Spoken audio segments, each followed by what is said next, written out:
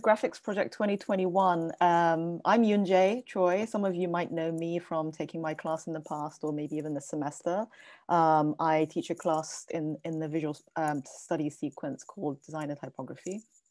And some of you might even be familiar with Graphics Project from previous years. There's actually a pretty robust archive online on the GSAPP website, which I encourage you to refer to. The Graphics Project is an annual series of lectures, discussions, and portfolio reviews exploring the role of graphic design within the field of architecture. The goal is to examine various methods of visual communication used to convey concepts to both specialists and general audiences. These events aim to help students build a successful graduation portfolio, but also hopefully trigger a lasting interest in how representation relates to the work itself. And all of this while unpacking the topics, tools, and trends of contemporary graphic design. This weekend, there will be 4 presentations. Tonight, we have Jonathan Jackson and JiEun speaking. And tomorrow, 2 of our very own alum and recent portfolio winners, Andrew Kong and Michael McDowell, will be speaking, as well as Josh Jordan from the Making Studio. So let me introduce you to our first speaker that will kick off this series of events for 2021. Jonathan Jackson is a principal of WeShouldDoItAll with a degree in architecture from Kent State University. He has over 17 years of architectural, spatial, and graphic design experience working with a range of global brands. Jonathan's multifaceted portfolio includes environmental graphics and signage system for the Nike headquarters in New York, an exhibition design for the Smithsonian National Museum of African American History and Culture, which, as many of you may know, is the David Adjunct Design Museum that opened in Washington, D.C. in 2016.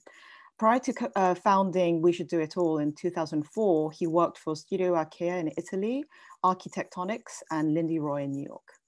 Jonathan has given lectures and attended reviews at the ESVMD in Switzerland, Us by Night Design Festival in Antwerp, Belgium, Harvard GSD, University of Michigan, Syracuse Architecture, RISD, and GSAPP. I've personally been an admirer of Jonathan and his partner Sarah's and their studio's work for many years now. WeShouldDoItAll as a practice that truly integrates graphic work with spatial work, you know, the flat and the deep, in ways that never feel forced or gratuitous. And, you know, honestly, my hat's off to anyone that can successfully run a studio in this remarkable, but also admittedly very difficult and competitive city that is New York, whilst, you know, doing that, the kind of work that you can stand behind, but also have fun while doing it. And not to mention raising a young family, which, you know, or doing all of those things at once is quite a remarkable achievement. And because I can safely assume that you're already juggling a lot, I'm so happy and grateful that you could join us today, and, you know, on a Saturday evening, no less. Thank you so much for coming. Thank you.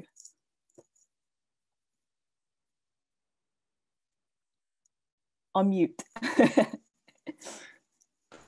Okay, perfect. Thank you. Thank you for the amazing introduction. And thank you all for joining us on a Saturday night. Maybe that speaks to the time and day that we're in of COVID, but yeah, I don't know what else to say, but honored to speak with you all about our work here tonight. I'm gonna go ahead and get started and share our screen. Thank you again, Yoonjai. Sorry. All right. Can everyone see this? Thumbs up? Yes. Cool. All right, so just make some flat, deep, and in between. We should do it all. First, I have to say, I do this before every presentation to show off the team. I'm here tonight as a representative of the studio. By no means is the work only mine. There are multiple authors and voices to the work, even beyond this page, for those that are no longer working at the studio. But Sarah, the woman next to the magenta dot, that is me, is my wife and partner. And yeah, we just feel like it's really important for studios to be moving forward sort of either lessening or demystifying this idea of the individual being the end-all be-all. I think it's very important for us to show off who we work for, who we work with, and be proud of that. So as I mentioned, Sarah, partner, next to her is Adrian, he's from France, graphic designer. Below left is Christopher, he's from Texas. Janet, next to him, she's from China. Mai Feng from Vietnam, and Courtney from New Jersey. And my wife, Sarah, is from New Jersey as well, and I'm New York born and bred. So, but that's everybody. And yeah, it's a mix of 2D and 3D designers. And yeah, that's it. So I'm gonna talk about some influences. One is this quote from the book Time Enough for Love, written in 1972 by sci-fi writer Robert Heinlein. Human beings should be able to change a diaper, plan an invasion, butcher a hog, con a ship, design a building, accounts, build a wall, set a bone, comfort the dying, take orders, give orders, cooperate, act alone, solve equations, analyze a new problem, pitch manure, program a computer, cook a tasty meal, fight efficiently, die gallantly. Specialization is for insects. I read this my senior year in architecture school and used it for, we didn't have a thesis in a 5-year program, but something like a thesis project, and have stuck with it ever since. And it was sort of the impetus for our name, We Should Do It All, which is really goal driven. We don't do it all. We hope to delve more into product design, furniture design, but we see this quote in our name as like always really opening ourselves to new challenges and wanting to take on yeah, new facets of design, at least new to us, to keep things interesting in the studio. Another influence, you all know who this person is.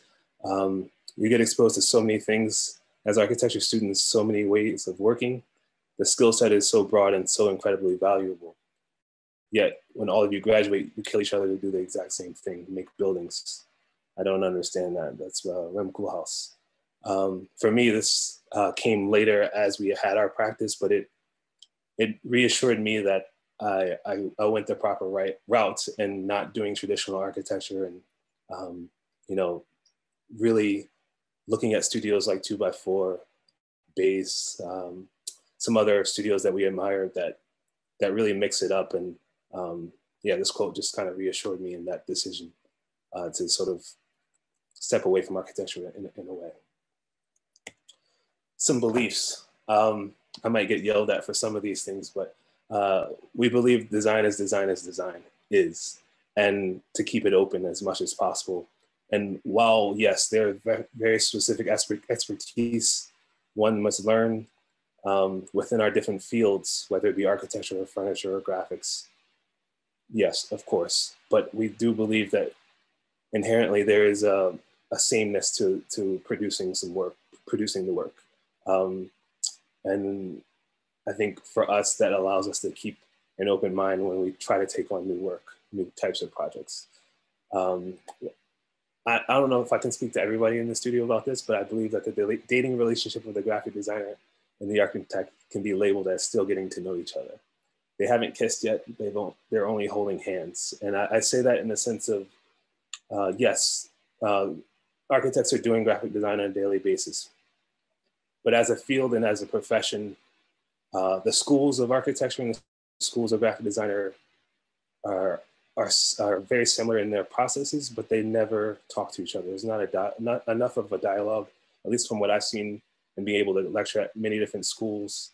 And I think a prime example that we have that we all would hope to move forward with is the OMA 2x4 relationship, where there's a constant dialogue between the skin of the architecture and which 2x4 touches for OMA.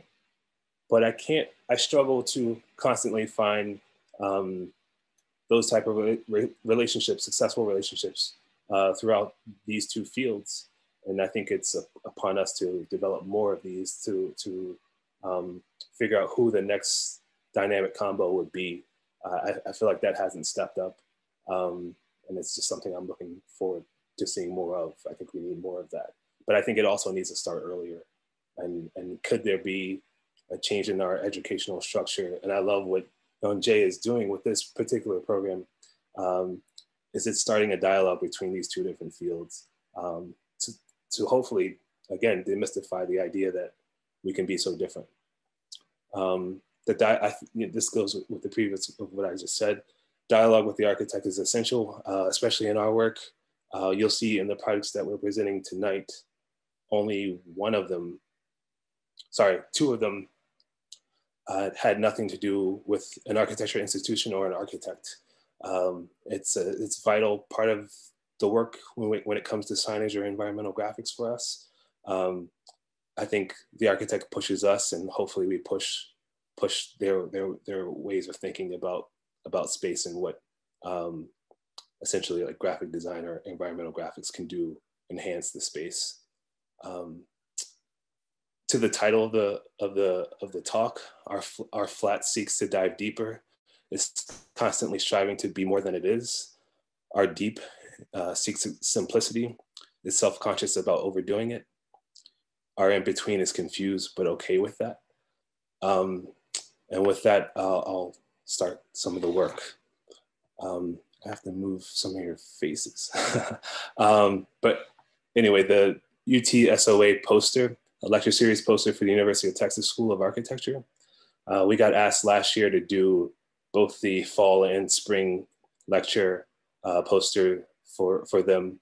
And they had no real brief other than, yeah, can you do this for us? And we were really excited about the possibilities, and really wanted to focus on a couple of different things, and thinking about architecture and how when I was in school, there were certain tools and symbols that were used that no longer live in the School of Architecture these days, I would imagine, or at least to a lesser degree. And those symbols and tools have changed to sometimes what you see here on the screen.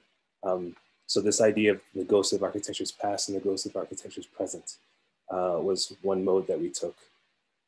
Another mode that we took is trying to unveil or get architects to talk about the ugly side of architecture, whether it be from a commercial point of view, disaster point of view, buildings failing, what have you.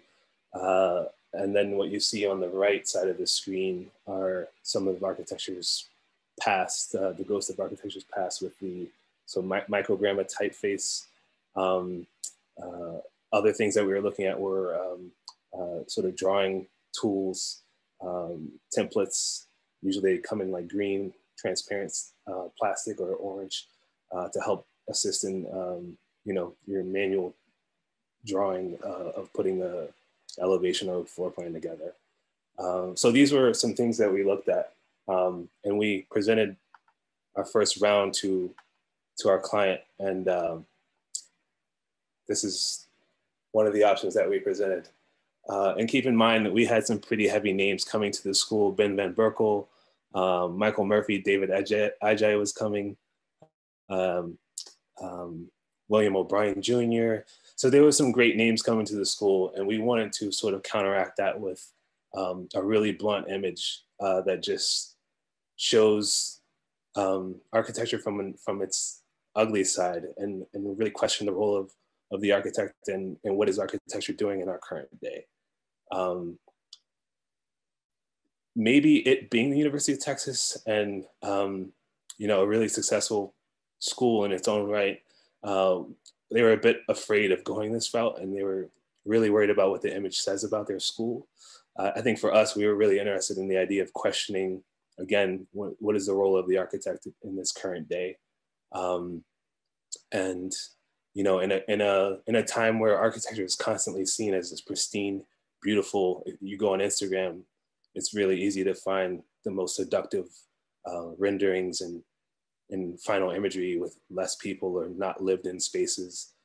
I think this was our attempt to counteract that. It wasn't really well received, but they did like the idea of using the microgramma typeface. The other option that we presented, 3 options, past, present, and future. I'm showing you past and present, but also this concept here.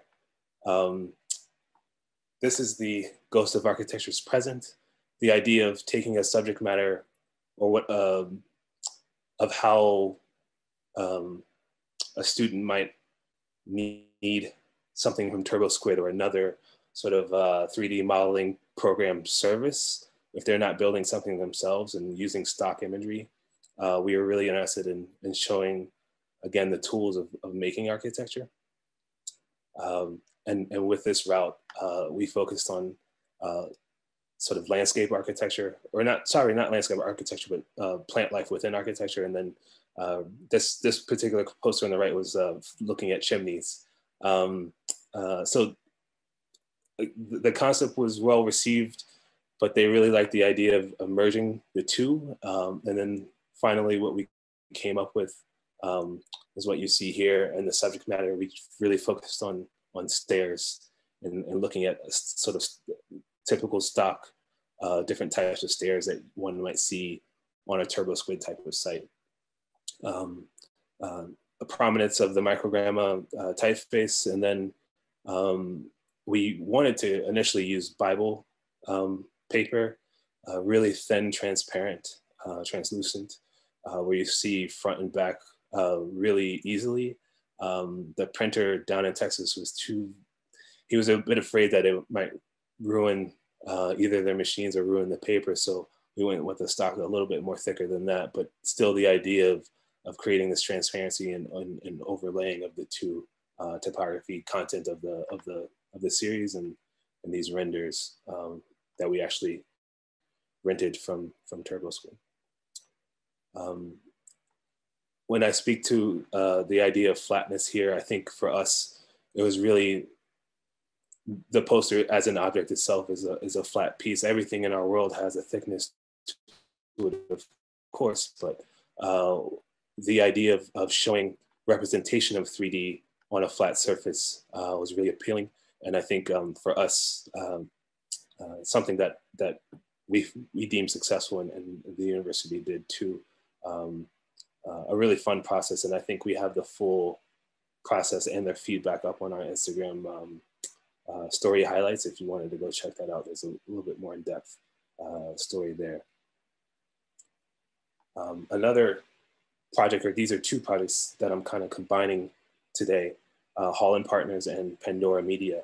Pandora, the music providing company, and then Hall & Partners is a research and not advertising, but they help Fortune 500 companies investigate their consumers, understand who their consumers are. So they're heavily into research and strategy. We did the environmental graphics for both office spaces. And I think what I like about these two projects and pairing them together is this oops, sorry, go. Can you still see it or no? Yeah, we can see. Okay. What I like about these two projects, it taps into the sensory idea and playing with the eye a bit, and this idea of depth and flatness on one being a straight wallpaper, but we use Grasshopper and a few other programs to develop what we call these clusters of information that are on the walls on the left. And then questioning the idea of flatness or depth with Pandora by highlighting a series of different, genre-pushing musicians, and through the representation of their face through these louvers, which I'll get more into. So the Hall & Partners office, basically down the hallways, as you enter this space and on some of the glass, we did these clusters, again, that are based on different input information. So each one has a different size and shape, color that we inputted and created, I think, 117 different clusters and portrayed them around the office space. A lot of the employees didn't know what they were, and that really wasn't important for us. But the idea of a flat wallpaper, but the renderings themselves really have this depthness to them when you're up close. It really does feel like it's has a dimensionality to it. And then on the opposite side, when thinking about the Pandora office, we were asked to create environmental graphics for 2 floors. The longest span of wall and coordinating with the architects were, I think, 150 feet long, where we created this series of louvers, which louvers is a constant thing in architecture, but how could we transfix them into something that became sort of an image. And in this case, you see janitor closet. So there's a series of different types of rooms. There's conference rooms, janitor closets, freight elevators, but they're all sort of hidden within this layer of popular musicians. So here you see Bob Marley in the forefront, Billie Holiday in the back there. As you enter the Hall & Partners space, we play with scale a lot and depthness within that scale. So some of the clusters are kind of blurry within this wallpaper, and then some are what are to be seen as more in the forefront and crisp in their render. And that is this network of information. So you see different scales as you walk around the building's core. Here you see a preliminary elevation of not only the different artists, but the sense of scale. I mentioned that 150 feet long hallway space. So we had, Gaga, Gene Simmons from Kiss, Diana Ross, the Beatles, Cher, and Miles Davis on through these louvers. And the louvers are made out of 1-inch depth MDF board. And then the MDF is painted on the side to really highlight, to get rid of or enhance the image. I think if we didn't paint the MDF, that 1-inch depth would actually cause a bit of a conflict for the eye, and it wouldn't be able to render the individual as well as it could. I think you can see a little bit the issues that it would cause if we didn't paint the size of the louver. So Jimi Hendrix at the reception desk. And then back to Hall & Partners, again, you can see it quite well on the far right, but the quality of render printed onto the wallpaper substrate came out really amazing. Being on site and seeing the install, I couldn't believe how well they came out. But that crispness allowed the eye to think that those hairy clusters were actually, to a degree, coming off the wall. It's Gene Simmons on the left, and then you can see on the right, through this layering, a lot of dialogue and coordination back and forth with the architects as far as even figuring out the distance between each louver. That gap couldn't be too wide, couldn't be too short, because we had these slow closing doors. There's a series of doors that we had to worry about. So making sure that we were fully engaged with their thinking on how to pull these off was quite a lot of work, a lot of back and forth and trial and error.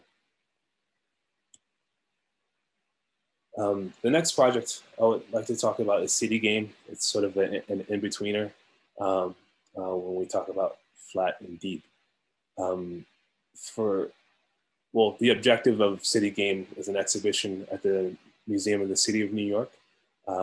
It's basketball in New York.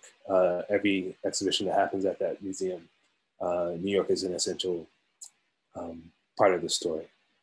So for this exhibition, they tapped us probably because of our Nike work. And for us, me especially, being a basketball player and fan of the sport, was really struck by the amount of stories that the exhibition covered. That's always a curation battle, but what is really interesting about New York City and basketball is the idea that every race, every gender gets tied to the sport, and what the exhibition does quite well is it brings those stories out either through video, imagery, text. But yeah, really a fun project that opened in February of 2020, closed down due to COVID, and is now back open, I believe, for the full year of 2021. So if you have a moment, maybe go check it out if you're a fan of this sport. The overall concept from a exhibition design point of view is the idea of flipping the role of the bleacher. The bleacher is always seen as the container for the spectator while the performer is in the center. With this exhibition, we flip that role where the performer are the bleachers and the spectators are in the center looking out. Really simple, but the idea is to recreate an arena, if you will. And then from a graphic point of view and this idea of flatness, we were really inspired by one of my favorite artists, Soloit. He's kind of everyone's favorite artist. But where you see there is variations of incomplete open cubes. We wanted to take the idea of looking at the basketball court lines and the same processes of adding this idea of adding and subtracting to create a series of graphic elements that could be used on the walls, the floors, and even in the book. One thing that's constant when it comes to basketball is when you go to a court in the playground, in a gym, wherever, that the line is always 2 inches thick. So we wanted to maintain that. We designed the book for the exhibition too through Rizzoli. And in the book, the line is 2 inches. Within the exhibition, the line is 2 inches. So that's sort of our graphic imprint. And to maintain that consistency was a must. So as you enter the exhibition, you're hit with a big title moment.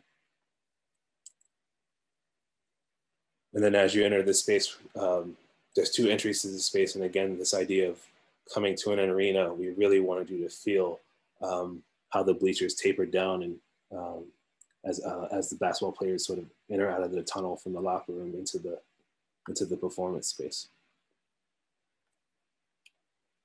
So here you can see the level of content.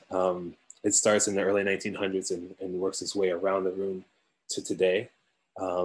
And the exhibition, it's a constant push and pull of imagery, video, object. There's a lot of didactic information. I think with exhibitions in thinking about the museum in DC, of course, that battle seems to be always a constant. It's like the curators really want to pound the visitor with as much information as possible. And for me, a museum goer, a person who enjoys exhibitions, I always enjoy the ones that are not trying to overbear the audience. And you win some and you lose some.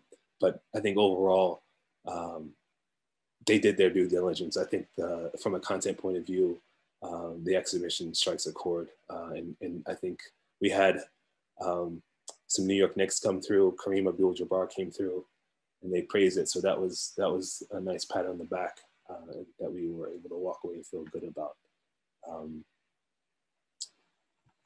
Again, thinking about line work and what is flat and what is actually has depth and tangible. So the orange lines of the bleachers, the white lines of the bleachers play a part in how it's a continuation of this line of the sport. And I'll speak to that again in a Nike project that's coming up. But I think we want to elude the same thing, whether the idea is the idea should be tied to the game. And it's upon us to how we manifest it. And I think the exhibition does a solid job of going back and forth, oscillating between the two.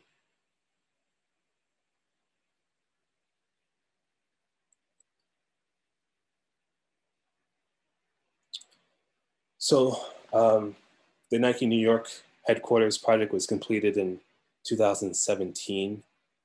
We work with Nike internal, mainly a creative director and friend, Michael Spojeric, who's from Queens. And he got assigned to the project and told us he had a doozy for us. We had done a lot of Nike work up until this point, but this is definitely the biggest project.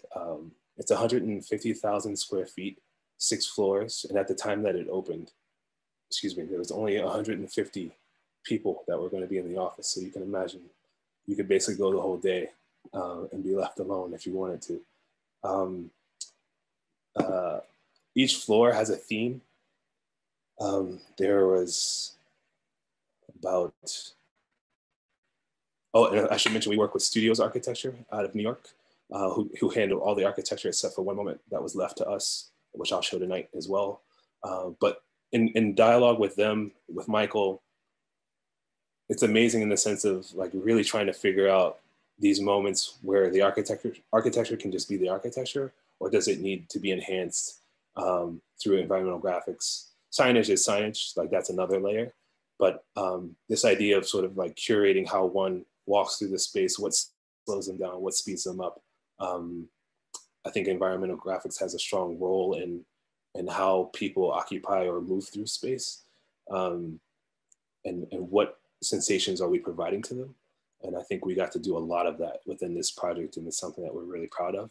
And I should mention that this went on to win, I think, a 2018 Arc Daily Interior Office of the Year, part of their Arc Daily Awards. We didn't see that coming. That was huge for us, and yeah, pretty honored. So Michael asked us to work on this project. We ended up creating a custom typeface for it. And as I mentioned, every floor has a theme. And on this, after the first floor, you saw the reception desk on the previous slide. You go up this grand stair to the second floor, and the second floor is themed. They call it multi-sport, but the basketball court lives. I wish I could show you my mouse, but on the left image, on the right side of that image is a chain link fence.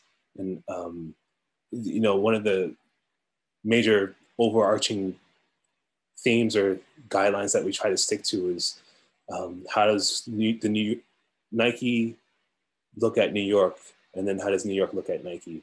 So it's always trying to take these different elements that exist in the city, the chain link fence that you would see at a park, tiles that you would see in the subway, taking these smaller elements and enhancing them through a Nike lens, basically tying it to sport if it isn't already. So in the background, you see some illustrations on some tiles.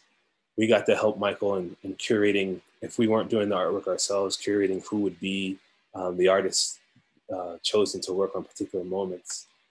Here you see Micah, he's an illustrator out of New York. The signs 2 and 3 are hand painted onto the concrete. The overall space is really gray, really white, really black, and there's only little moments of color. This is something we argued back and forth with Michael on and lost that battle a few times. But and there's a custom typeface on the other side of that column on the right image. And this idea of depth, deep and flat, I think it plays out pretty well in this bleacher that we designed. This is one of the things that we got to do that was really dimensional, three-dimensional. In talking to Michael, he wanted the bleachers on the court to be very graphic. And working with one of my best friends, Corey, on the project, we talked about integration. We talk about integration through the signage as well. I'll get to it in the signage, but the idea of the bleachers are going to need a structure. Can the structure be graphic? So what you're seeing in the gray is the metal structure that's holding up the bleacher, and then it lies flat with the wood surface. And you can see sort of a breakdown here. This design really appeased Michael in the sense that it gave the sensation of basketball net, if you can imagine, but also appeased us, and it wasn't being so loud, it wasn't being so in your face, but it was just a nice balance of both graphic and structure. The next slide is on the basketball floor, floor 3. On the right is on the same, on floor 2. It's behind the basketball court. There's a sort of an homage to Nike running. So this is like the one moment that is not in New York. It's an homage to Portland, Oregon, or Beaverton, Oregon, where Nike's headquarters are. And that was their original logo, the O with the tree. And we got an artist to come and etch out the wood panels that you see. my parents live in North Carolina, and I found this company that I think they also did a wall surface at the new school. So I found them, and they happened to be in North Carolina. So for Thanksgiving, when I went to go visit my parents, I went to their warehouse and handpicked each panel.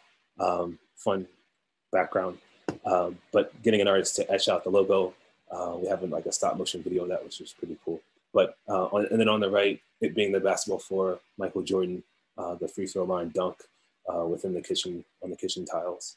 And then again, thinking about deep and flat, within each conference rooms are named after particular shoes.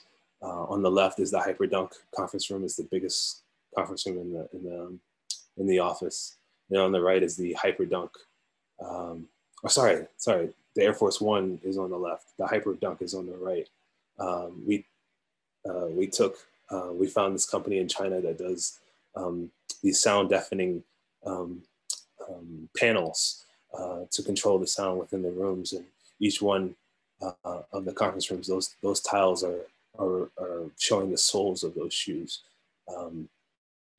Really subtle, but plays a nice strong role within the conference room.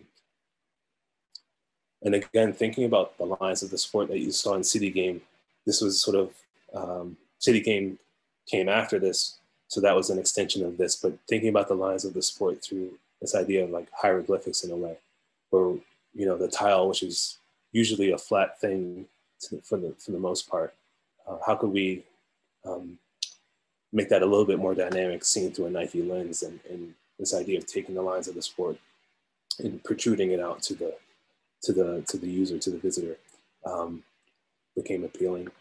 So what you're seeing here is just different symbols, different lines of the game, whether it be from the court, the basketball itself, the hoop, the shoes, what have you. And we did the same thing on the fourth floor for the running floor.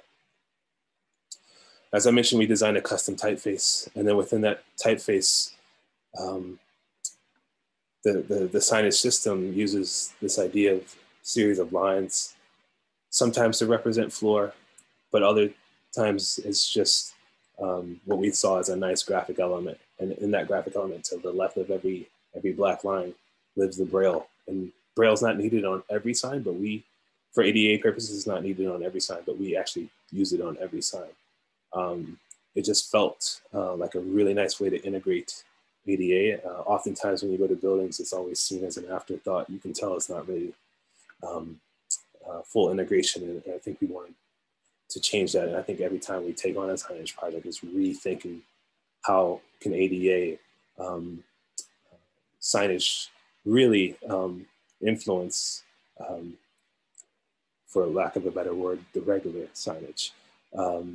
Yeah, so custom typeface that only Nike can use, developed in-house. On the left is Adrian. He actually designed the typeface. And the tiles that you see behind him are the running tiles. So just taking, again, lines from the sport. We worked with actually an illustrator / architect. She just finished up at Snowhead. Her name is Carolina Muscasco. From Portugal, but she was New York based. She did the whole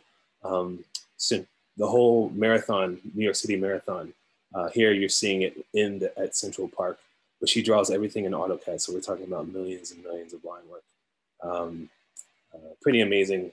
So this is in one of the working booths within the office. I'm going to show you a quick video that's like a roundup of everything I just talked about. Enjoy.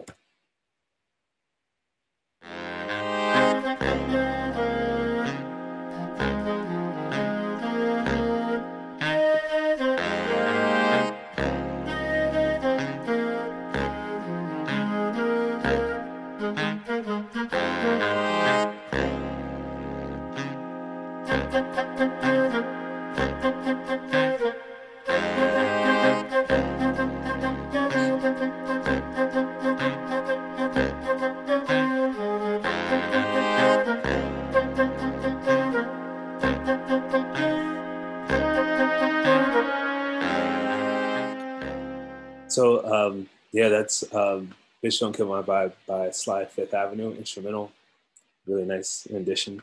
That last image within that video is the Nike swoosh on the 6th floor deck that, you know, if you're living in the apartment above, it's sort of like Nike's statement that they've entered the neighborhood. And, you know, the whole impetus for Nike actually getting its own space, it was in the Google building in the meatpacking district for a long time, and Google was expanding and kicked everyone out, and Nike found that building in Koreatown. I think it's on 31st or 32nd, 6th Avenue. But yeah, that was sort of the full run through of the Nike project. But thank you for your time, and I hope you got something good out of this. So, yeah. I think the worst part of doing Zoom talks is that you can't hear the roaring applause that's happening right now. That was amazing. Thank you so much, Jonathan. I was so excited to see your work, and I'm so thrilled that you know I'm able to see it, but also the students were able to be here and hear more about your work. And you know, of course, the work speaks for itself. And we can, you know, go to your website, and you've presented at other events. But really, to see something that's actually in progress, I think is such a privilege, and to actually understand where you're coming from, and there's sort of the hidden message, quite literally like a hidden message. I think it's so powerful. Thank you so much for sharing. Thank you. I think what we're going to do is open it up for, you know, maybe just a couple of questions from the student body. But maybe I'll actually start by asking you something that I was curious about, because I think, you know, as I mentioned in the introduction, one of the things I think is notable about you and your relationship to the work and your background is that you were actually trained as an architect, right? And you've actually worked at a few different architecture studios before co-founding your own studio with your partner. And you know, I actually really love the quote that you have on your website, which actually you refer to at the beginning of the talk. I'm really glad that you did that, because it was something that I definitely noticed when I was looking at your website. And this idea that, you know, as humans, we should be able to do it all. This kind of aspirational idea that, like, we should be able to change nappies, but also we should be able to give orders and program computers and, you know, empathize with other human beings. I think this is especially resonant right now in this moment. And I think architects are trained that way. I think you also alluded to that with Rem Koolhaas's quote too. And, you know, architects are trained to really be sort of skilled in all these different ways, not just visual people, but also to think logically, to think historically, to think about theory and, you know, other and cultures and contexts and all of these things. And when you look back to if you look back to you as a very young designer, just coming out of school and having all of this education and all of these influences. Also, you had mentioned that you grew up in New York, which is a very special place, because I think so much happens in the city that there's also this kind of inherent sort of pressure to know everything, be everywhere, do everything, be interested in everything, go to all the shows. But when you were young and you were just coming out of architecture school, I wonder, like, which skills and interests really served you well, and now looking back, which skills and interests you feel like you lacked and you wish you had, just as, you know, as a young person? So I'll say the gift of gab is one of the things that I don't have the presence of someone like I don't know, maybe like a Bjarke Ingels or something that really knows how to talk and speak and really sell a design. But I think architecture school really did open the door for me able to feel comfortable talking to people and not being shied away from that. I'm talking to my wife, you know, her graphic design program, they didn't have juries, they didn't have, you know, verbal presentations like that. And it worked out really well in my advantage to at least have that ability. I don't know if I wasn't good at it, but I feel like that was a strong takeaway for me. In the sense that I know that I was going to have I wanted my own studio, and that was going to be a strong component, was being able to talk to the client. surprisingly, I don't know if that surprises you, but for me, yeah, being able to verbalize what you're trying to address, what you're trying to convey was huge. And I think that was one of the biggest takeaways I got out of coming out of Kent State and entering the workforce. Yeah, I mean, I couldn't agree more. I think that's actually a really valuable thing that students in some ways are sort of, forced to reckon with when they're at school, right? To present your ideas. And also, with a little bit of added pressure, I think that's super amazing and helpful training for, for what you have to do in the real world. I think so much of it doesn't matter how amazing and how talented you are, if you can't communicate that, then, not a lot of people will get to know it. So in that way, I think I can completely align with with your thoughts there. And just to go back to, I had mentioned your website before, and what was super memorable about your website is the landing page, because I think landing pages used to be a thing.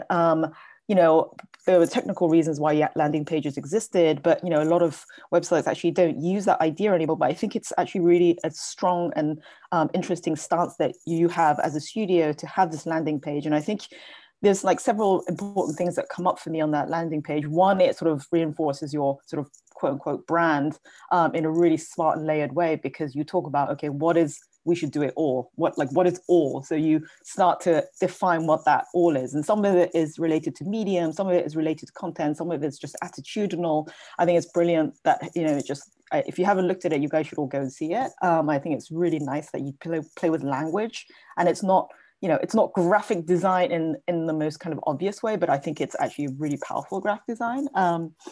But, and because the students are now thinking about portfolios and how they represent themselves as individuals and designers, whether it's a book or a kind of a digital portfolio, there's always this idea of the cover, right? Like, what is the thing that first page that represent the object or the volume?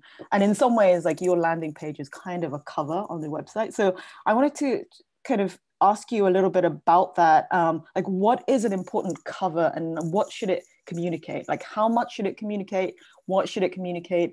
If you were looking at somebody's book or portfolio or PDF or something, what would you look for in a cover? Yeah, really good question. And thank you for the compliments. I feel like one of the reasons why we wanted to go that route for the website is, one, it's on random, so I feel like we can get away with a lot when it's on random and you can cycle through something. But when it comes to something that's really static, for me, I tend to go all type route as like by default, because I really don't want to put the weight of a project over another. Like, I view them as all of our babies. And, if you're asking me to choose what my favorite one, I couldn't tell you. So that's where I feel like the type route is a safer route to go. But that's kind of if you have an image on the cover like that, it's something that has to knock your socks off. For me, I think, when it comes to student work, this is not across the board or universal rule, but it's, I think if you can express something through words, through your name, how the type of typography is laid out, that to me is by default more appealing. And then I think, and it also takes some pressure off. I feel like, that's, as you mentioned, like the cover is, we put such weight to it, and like that first impression is huge. So it's a way to like settle people in if we go the typography route, I think. Yeah, I hope I answered your question. Yeah, no, totally. I think cover is such a tricky thing. One of the things that I always tell my students is design the cover at the end, so that it what the thing is, and then you know how to talk about it or package it, as opposed to, because I think oftentimes I think you can sort of fall into this trap of, well, a cover has to look like a cover and the inside is a cover, and separating those two things. But I think that you know, they have to be really integrated and thought of together. So my advice is like to think of it. You can design it first, but you should always come back to it and think, does this make sense with what else is happening? For City Games, sorry to cut you off. We did the book for Rizzoli, and the director of Rizzoli was adamant about having an old New York Knicks on the cover. But we were saying, like, the audience is much bigger than the 70s New York Knicks. Like, we need to find someone new, someone fresh. We lost the battle, but yeah, like, one, we were pushing for all type cover, but they said it had to have an image for selling purposes. Right. And then they hit us with the selling purposes again, like, people know Walt, but they wouldn't know these two kids playing in the parks, and that's how we lost. But yeah, it's the constant battle. Yeah. And a little bit related to that, I mean, you must, because you're in a studio and you've done this for many years now, you must receive so many emails and portfolios from young designers, graduating students, people who just, you know, want a job or just like want to chat with you guys or whatever. I'm just curious, because, you know, we have a studio, but we're, you know, much more sort of traditionally graphic design. You're more multifaceted than us in many ways. So I assume that you garner interest from different types of designers, like architectural designers, graphic designers, maybe even product designers. Do you notice the difference in the way that those different designers communicate, like through their portfolios, emails, CVs? Yeah, I think there's a slight difference. I mean, right off the bat, if it's an architecture student, I'm thinking about how strong their graphics are, because in our studio you will be doing graphic design. You're doing a graphic design in an architecture studio anyway, but I'm talking about like you're actually doing it for someone else. Like there's something at stake. So we're looking at that right away. And on the graphic design side, I'm looking for if there's any type of hybridity to their work. We're really looking for what we call the chameleon.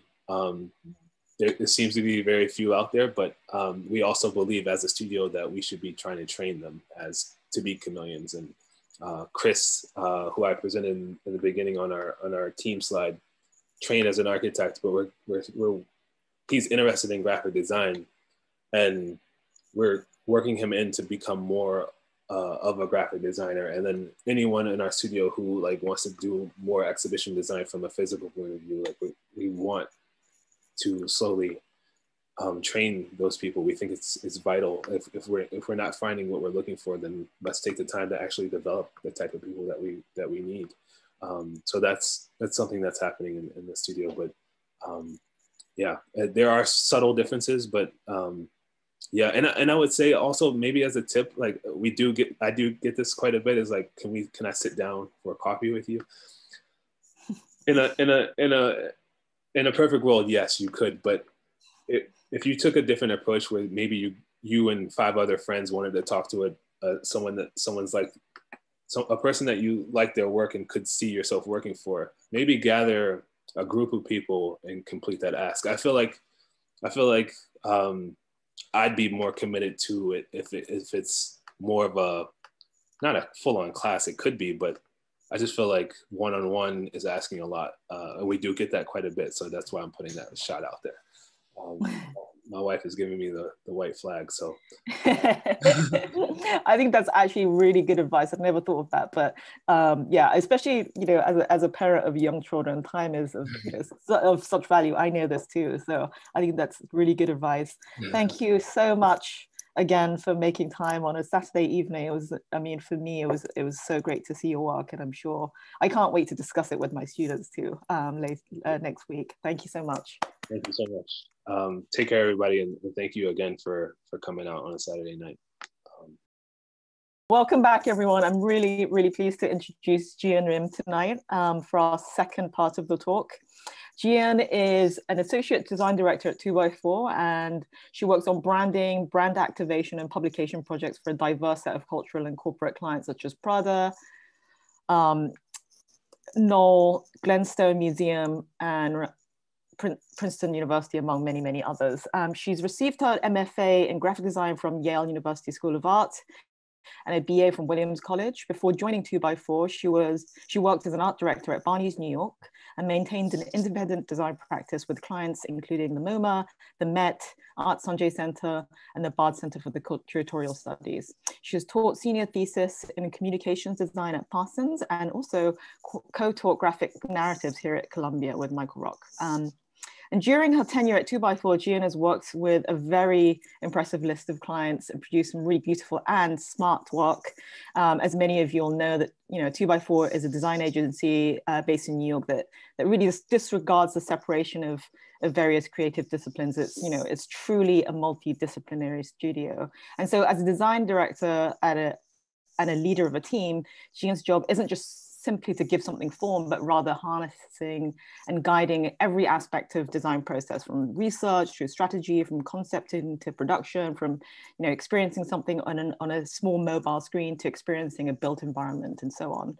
But today she'll talk through how attitude becomes form, which, by the way, was the title of a seminal 1969 exhibition at the Bern Kunsthal, which was then recreated and revisited in 2013 at the Fondazione Prado in Venice. JiEun will show and discuss a range of books as examples that demonstrate how an idea, a vision, a stance, an epoch, an attitude finds form and becomes a comprehensive and comprehensible object. Thank you so much for coming, JiEun. Yoonjai, thank you so much for that intro. Thanks again for the invitation. And also I just wanted to thank Jonathan, who I don't know if he's still on here, but for such a great presentation. It was really interesting to see. So I'll just get started. As Yoonjai introduced this title, some of you may recognize this title that I freely borrowed from that exhibition that Yoonjai mentioned of the same name, curated by Harold Seidman in 1969. As designers, we often talk about form and content, or form and concept, but not so much attitude or tonality, really, even though it's such a fundamental quality. And attitude and tonality is often considered an outcome or an effect rather than something that can be designed to. And what I'm going to focus on today is looking at ways that something as abstract and as ineffable as attitude or personality or style, I'll be using some of those words interchangeably, is translated into design, and more specifically in book or presentation format. It was just interesting to hear Yoonjai's kind of intro into the bio to start with, because really what we're thinking about today, I think, is a little bit thinking about how you want to characterize your own work, sort of how you synthesize that into language, and also, of course, into graphic form. You're representing your projects really in this portfolio project. So thinking about how you want to characterize that is really the essence of sort of what we're looking at today. So I will advance this. So this is a Myers-Briggs personality chart, again, that many of you might be familiar with. It organizes personalities into 16 core types based on 4 binary vectors. This has become a really popular kind of internet quiz, so many of you may have taken it before. Those 4 vectors are introversion, extroversion, intuition, sensing, thinking, feeling, perceiving, and judging. So they've categorized these along those 4 vectors. And this chart then maps certain personality traits onto those combination of vectors. So on the upper left-hand corner, you have the INTJ personality type that supposedly is a personality that is imaginative, strategic, organized. On the lower right-hand corner, someone who is extroverted, sensing, feeling, and perceptive, and that personality type they've assigned the qualities of being spontaneous, energetic, and enthusiastic.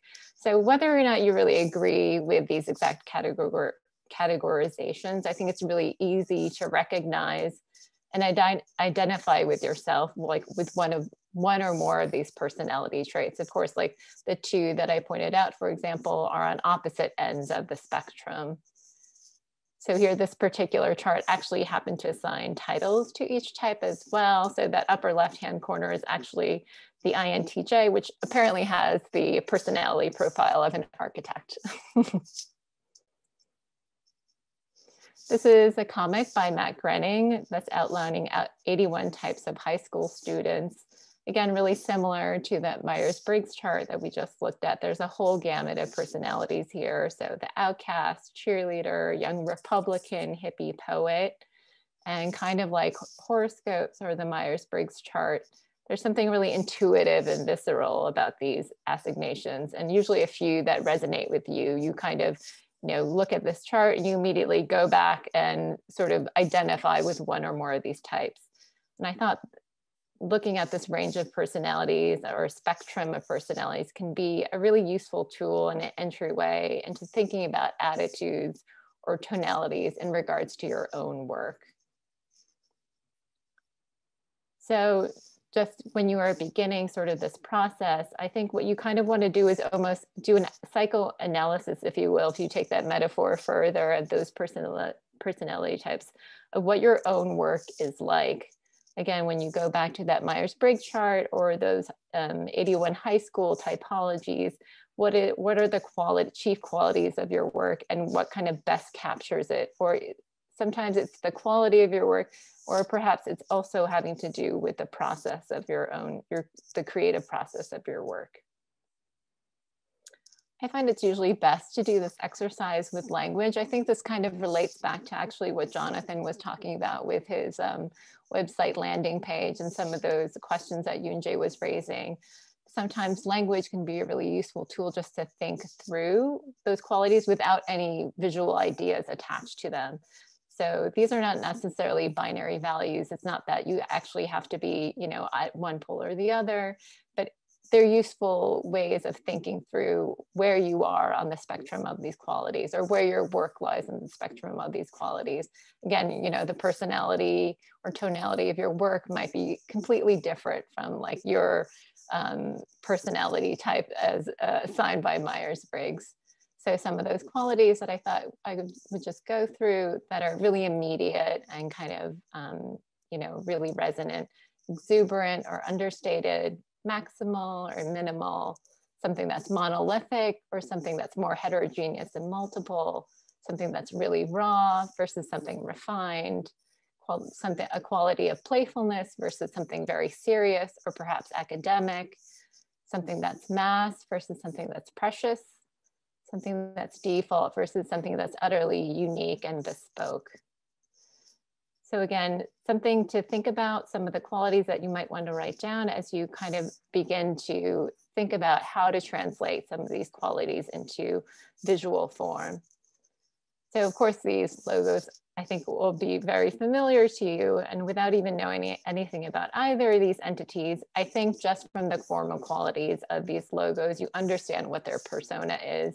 Some of sort of what I'm talking about today actually lies at the very heart of kind of how we begin a branding process as well. It's really about pinning down what those qualities are and then trying to translate them into visual form. So here, just a simple kind of curvilinear typography with, bright, cheerful, childlike colors on the left for Google, and then these kind of jagged letter forms and having, primarily black with white typography knocked out really gives you immediately, without knowing anything about these entities, a sense of what their personalities are like or how they're trying to convey themselves.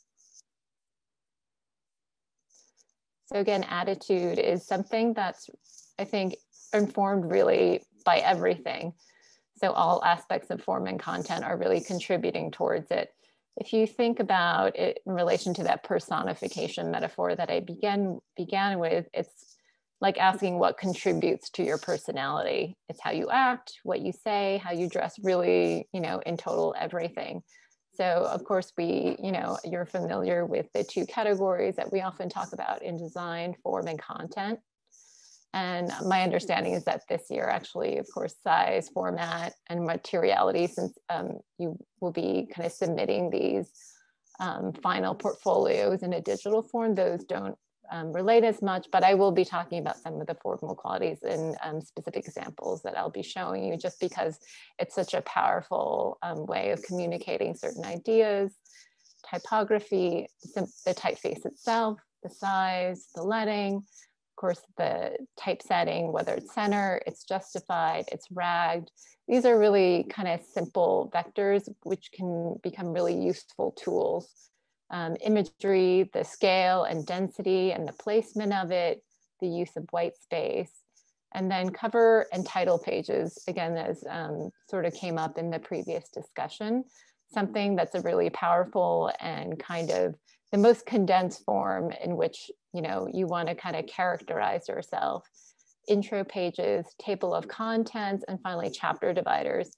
And really, I would say when I approach a project, something like a publication project or even a presentation, things like the intro pages, the table of contents, and the chapter dividers really become tools through sketching that like help to develop the language that you're trying to establish. And those are really the core kind of design components that you want to take a look at. And then of course, looking at content, text, the tone and style of language, what exactly that kind of language or that voice is. First, it could be first person, an analytical report, manifesto, poem, large single punctuated words, or a long form essay. Of course, there's an endless variety of tone of voices in which that text can take shape. And then again, of course, the quality of the images themselves, whether they're renders, process sketches, drawings, models, what kind of color application is applied to these images, and finally sequence and organization, which is really, you know, deeply tied to form and can't be separated out from it. But whether it's chronological, alphabetical, small to big, of course, those have really, you know, larger implications on what the narrative of the whole piece is, putting those things together. But again, form and content come together really to kind of form a general attitude, and these smaller decisions all contributing toward that larger tonality. So what I thought I would do today is walk you through a few books that have very different attitudes, and carefully look at and analyze some of the key design components so that you could better understand how a certain attitude and tonality is achieved. So the first publication I'm looking at is called The Production Line of Happiness. And some of the characteristics that this publication has and with the work that it's representing is clinical, flat, and generic. So this is the exhibition. Sorry, just going back for one sec. This first book is the exhibition catalog, again, for Christopher Williams's work. He's a conceptual photographer whose work critically examines the production of commercial photography and consumer culture. In a lot of ways, his work is about making photographic conventions that we've become accustomed to visible. This image here in the middle is actually a kind of cutaway of a camera body. So it's a sort of really simple, you know, visual metaphor for like his whole body of work. So this is the exhibition catalog for his retrospective at MoMA. When you encounter a book, of course, in real life, one of the first things you notice is its physicality, its materiality, its size and weight. And of course, in this case, what really grabs your attention right away is the bright yellow color stock that wraps around the soft cover and the amount of text on the cover. It has the size and weight, sort of an instruction manual or a technical document, something more like a document that might be printed at Kinko's than really what you conceive of as a traditional exhibition catalog. So here you see the front and back covers. On the right, the front cover is explaining in minute detail the functionality of barcode and ISBN number that accompanies all published books. And actually, barcodes and ISBN numbers are conventionally, on the back side of covers. And then the back cover here displays the logos of the publishing institution, and it goes into minute detail about the brand guidelines that are dictating their application. So here again, the designers are playing with the formal, here the designers playing with the formal conventions of a book and bringing attention to elements like the barcode, the ISBN number, logos that we usually take for granted. So in that way, the book already suggests itself as an extension of Williams's own artwork practice. this very poor scan. Some reason it's looking very low res here. This is actually the title page. So there's a few things that are really unusual about this title page compared to a conventional title page. The first thing is like the size of the title, which is of course extremely small. Then it prominently features all the collaborators and the institutions involved. It also might be hard to see here, but it has a page number on the upper right-hand corner, which is highly unusual for something like either a cover, a title page, or a chapter divider, which are usually treated more as like special display pages. But again, I think all those little design gestures combine to call our attention to some of the conventions of book design that we normally don't pay attention to. This is one of the first spreads that has the curator's essays here. So here right away, you can see the typography is almost entirely set in neutral sans serif typeface at one size with a considerable line measure, like saying that the line length is quite long. The title is the same size as the body copy, giving it the feeling of a document. And there's almost no hierarchy, which I would say usually is a bad thing, but in this case, it really gives the impression in a deliberate way of something being undesigned. Then in a little bit more detail, of course, looking at the typography that's been chosen in particular, this very neutral sans serif typeface. I think it might be something like Swiss 721. But again, a really kind of neutral or utilitarian typeface chosen to really convey this utilitarian tonality of the publication as a whole. So in addition to the essays by the curators, there's texts by filmmakers, poets, and other artists who Williams has identified as having a similar approach to his own work. And on the right are actually a set of rules for even designing exhibition catalogs. So his interest, again, in sort of really laying bare conventions is clear in sort of the other artists that he includes in the catalog as well. And in addition to different types of, but even though there's different types of content, typographically, they're treated very similarly. There's a flatness overall to the hierarchy on each page when you look at these three sample spreads. And that's also true throughout the book. There's this kind of relentless flatness to this book. And again, generally, I would say that's something that we don't look for as designers. We often talk about creating hierarchy and clarity, and chapter dividers are a really important function in a really important way within the structure of a book. But in this case, this is a deliberate design strategy to kind of eliminate any of those kinds of conventions. So here, instead of in a conventional chapter divider, actually these yellow pages of stock have been inserted in between the sewn signatures of the book. And again, I think this gesture is something that's really when you physically encounter the book, is something that's really immediate and makes the reader aware of the way that a book is constructed. So the fact that these yellow sheets of stock act as a chapter dividers and are inserted makes you kind of interrogate the structure of the form of the book. One thing you saw sort of in these sample spreads here that I showed is that there's actually absolutely no color reproductions of the work that have been featured in the exhibition. It's pretty much almost the entirety of the book is black and white, mostly very text heavy. And at the very end, there's a supplement, the smaller stapled booklet that's inserted into the back of the book that shows thumbnails and with the color reproductions of the artworks that are featured in the retrospective. So again, this decision to kind of deliberately not follow the convention where you think of an exhibition catalog as having kind of large scale, full color photographs like that reproduce the artwork. He kind of undermines that intention and then just inserts these at the end as a footnote. So moving on to kind of second case study. So here we're looking at a publication that has a really different tonality. So here the tonality is bold, exuberant, playful, and I'm sure this is an example that many of you may recognize. It's the book Yes is More, an archicomic by Big. So this is a comic book manifesto. There's some ways in which I tried to avoid showing this book as an example, just because I feel like it's often cited, but it's hard to beat in terms of its utter clarity of intention.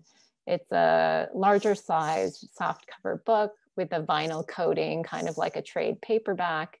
It's black, it's floppy, it's glossy. And on the cover, you see this dramatically lit cityscape populated with big projects with this giant swashy type in motion. So of course, right away, it's kind of unmistakable what they're going for with the tone of the book. Here, this is one of the opening spreads, which of course shows a series of figures like Mies van der Rohe, Venturi, Philip Johnson, Rem Koolhaas, and Obama sort of declaring their manifestos in these comic book bubbles. And this puts Bjarke Ingels in their company. And he really captures his ambition for the book in situating himself amongst these figures as well. And it just becomes a very playful and also like easy way to enter into the book. This is maybe the third or fourth spread when you first open the cover. I think the front matter of a book, as I kind of stated earlier, is a really useful opportunity for setting the stage or establishing your intent. And I think this book really does that so successfully. On the cover, it really declares its intent. And here in the first opening pages, of course, they really clearly state here that their goal is to transmit the energy of a in real life conversation with an architect. And of course, the great thing about a comic book form is how well suited it is to giving content a sense of energy and movement. So here, very deliberately, they state their intent and they sort of, rigorously go about executing it throughout the book. This is the TOC, which is organized by project. Each one's presented as an episodic vignette with those abstract icons representing each one. The titles in terms of language are also really playful. You have here the Spanish steps, which are the SP is then crossed out and becomes the Danish steps, or a use of alliteration in many of the titles like Modular Mania or Scandinavian Skyscraper.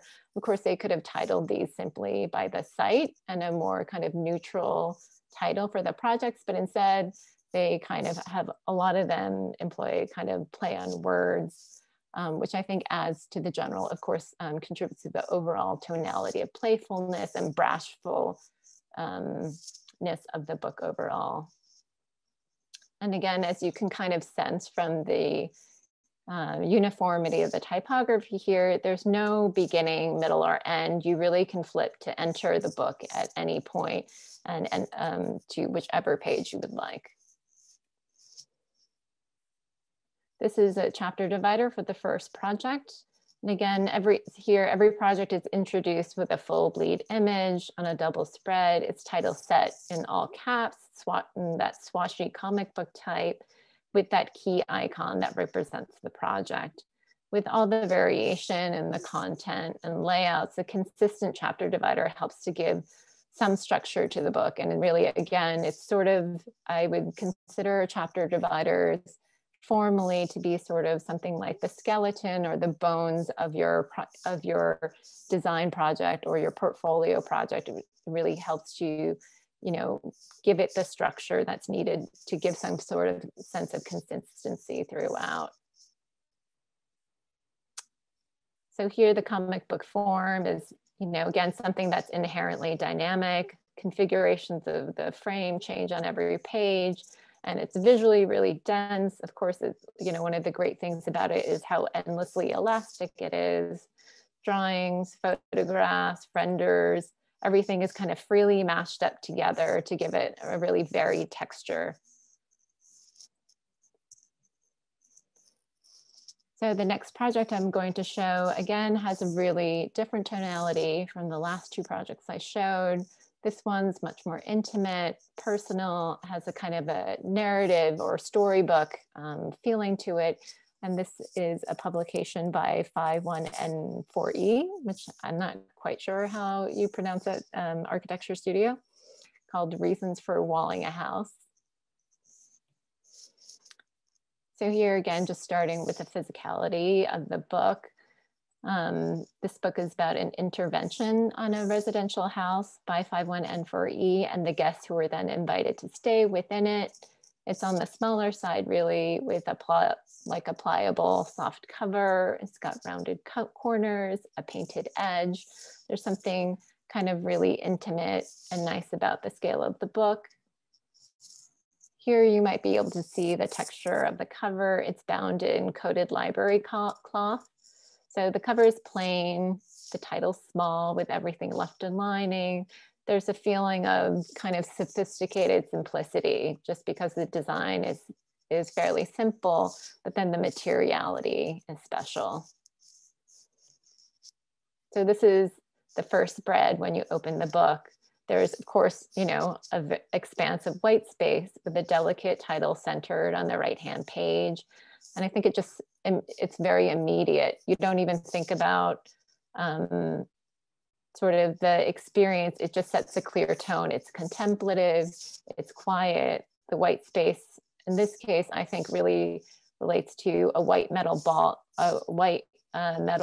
that was also built around the structure of the house.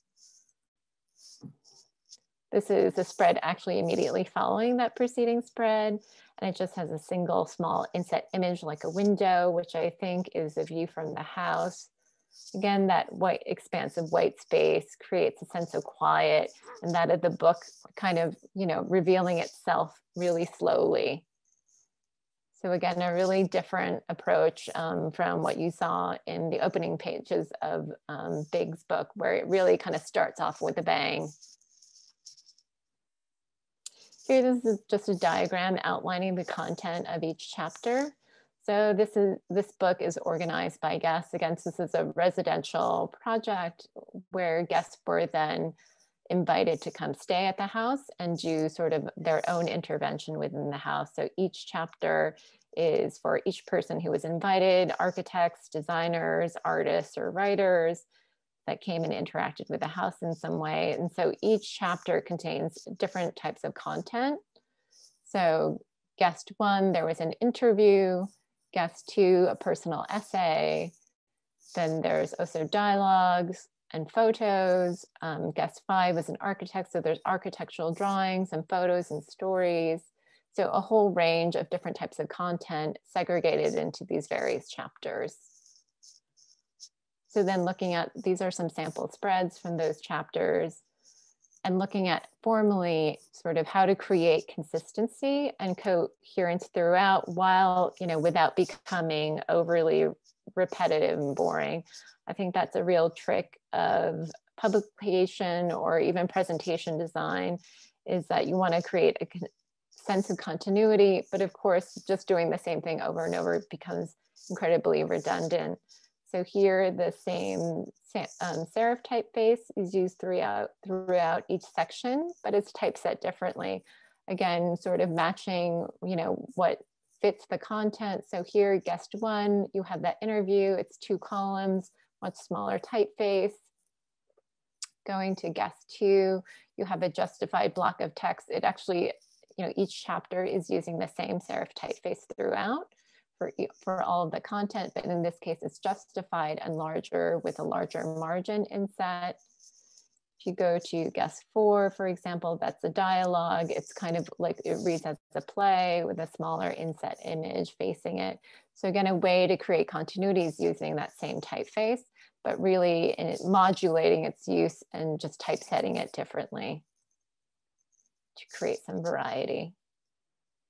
This is an example of one of the chapter dividers. So again, as I mentioned earlier, chapter dividers are really important navigational devices that help guide the reader. And they also establish a kind of structure and rhythm to the book. They operate, again, as a kind of frame for the content to hang on to. So in this book, the chapter dividers are styled as log entries for each guest. So it's essentially templated. This same kind of log entry format is repeated for each chapter. And in this case, you can kind of see this is a different sans serif typography used for these chapter dividers. And you see the sans serif typography in use here, and then also at the front of the book. So in some ways, there are two different typographic voices in this book, a sans serif and a sans. And the sans typography really represents the voice of the book, and then the serif typography representing the voice of the guest. This is a sample spread from one of the chapters. Here I just wanted to show really simple gestures such as the size of a margin and the size and placement of a block of text. You know, centering that with lots of white space can create a tonality in itself. It's incredibly simple. It's really about the deployment of white space and the kind of precise and thoughtful placement of certain items. So here right away, without reading the text, you get a sense that this is a short story, which is this section has photographic imagery along with kind of fictional stories created about these locations within the town. And again, thinking about what kind of content to include, in this case, this is a hand drawing, you know, of a proposed intervention, and the way in which the simple hand drawing and the kind of amount of white space that's given to it just gives it the feeling of something very personal, quirky, and kind of intimate.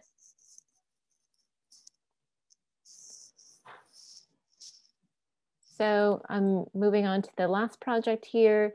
This is actually a project that I worked on. So this is a project that is maybe a little bit closer to the tonality of the project that we just looked at, but something that's precious, archival, and crafted.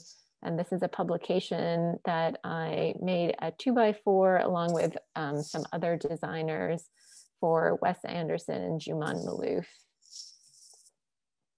So to start with, these are two different publications for the same exhibition. Again, that was curated by Wes Anderson and his partner, JiEun Maloof. And it's kind of a useful example of the interpretive role that graphic design can play. So the first exhibition opened at the Kunsthistorisches Museum Wien in Vienna. Not sure how you say that. And then later traveled and was restaged at Fondazione Prada in Milan a year later. So for the exhibition, Anderson and Maloof spent time coming through the archives of KHM and the Natural History Museum in Vienna, handpicking and organizing items into their personal collections. So on the left is a standard exhibition catalog that was produced for the first iteration of the show. And on the right is an artist book that I worked on a 2x4 with a group of designers, including JiEun and Chase Booker, Sang Kim and Michael Rock, amongst others. Of course, being a collaborative studio, we often have interns and other people who are helping on this project as well in various roles. So this is showing a couple spreads actually from that exhibition catalog that was on the left. Again, so that catalog was designed by a different studio and was tied to that first iteration of the exhibition in Vienna. So inside there are large full color images of the artworks with the object captions on the facing page. The chapters are organized and color coded by the collections as they are organized in the exhibition.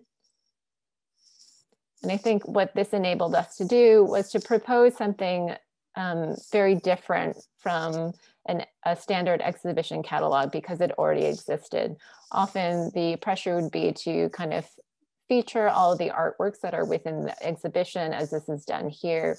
But because this publication had already existed, it really gave us the freedom to do something much more interpretive for the second iteration of the exhibition. So this image here is actually kind of the keystone image that was one of the artworks in the first exhibition.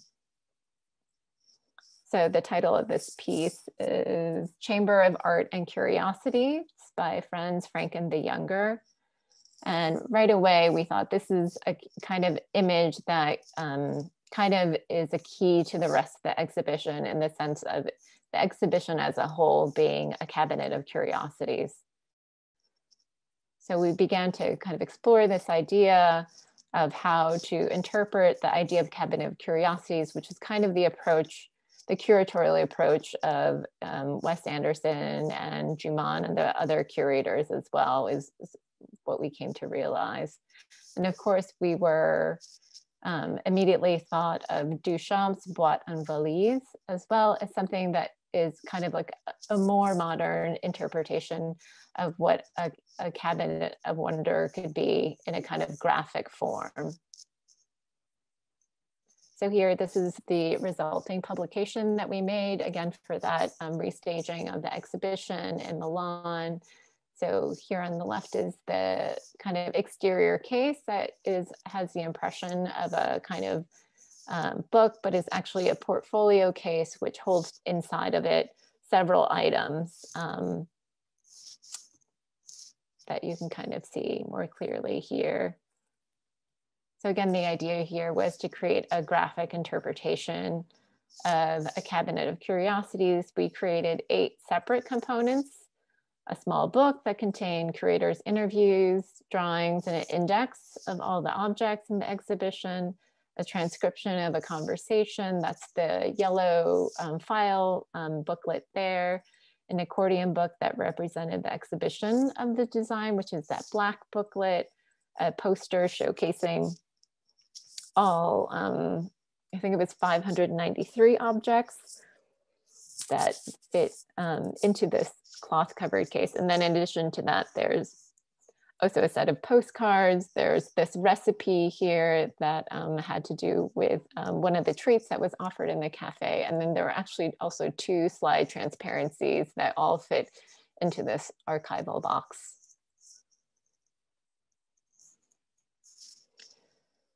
So this is a look at one of the spreads that was inside that red book. So this was sort of our own version of an exhibition catalog within this collection of objects. And looking at this kind of, we wanted to do a more classical setting for the headline treatment. Here, this drawing on the left was created by Juman Malouf, and she created these quirky portraits of each curator that were really, you know, beautiful and delicate, but also kind of strange in a way. And we really like the relationship of this typeface plantain to that, something that has, you know, is a beautifully drawn classical typeface, but also quite quirky in its own way.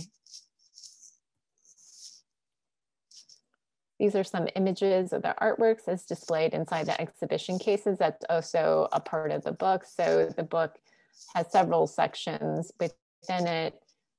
One of which are the series of interviews with the curators, and there's reproductions of artworks within the cases, and then also the larger checklist of all the objects within the exhibition.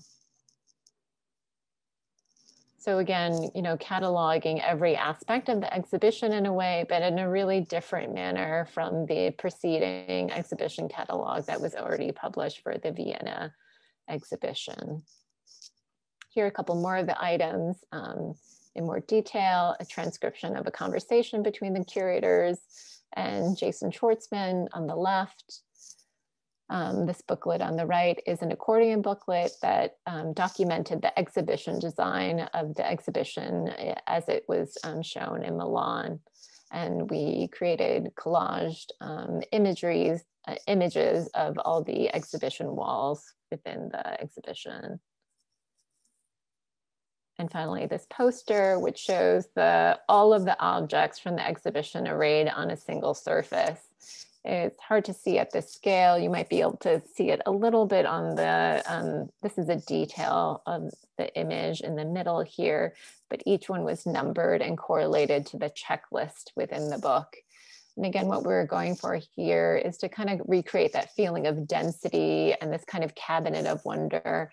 I think it has a really nice relationship, again, to that one of those original inspirations that we had is this illustration of this cabinet of curiosities that you see on the right, this idea of objects sort of being everywhere.